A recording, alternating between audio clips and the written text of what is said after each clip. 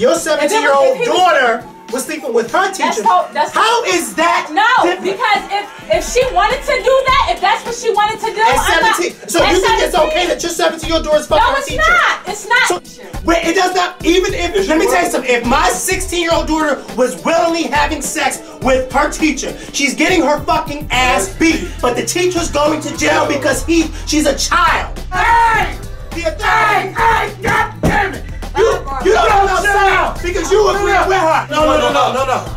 The reason why it's wrong is because you're 24 years old fucking somebody. We don't really know what he wants to. But he's not saying what he wants. That's what I'm saying. That scarred him, and I'm sorry that scarred you because I never really had something like that happen to me where it scarred. Like I messed with some older people before, but it didn't really scar me. I hate to see older people in relationships with younger people. That's how fucked up I am from it. And it's my fucking skin crawl. You're like, oh my God, I gave up.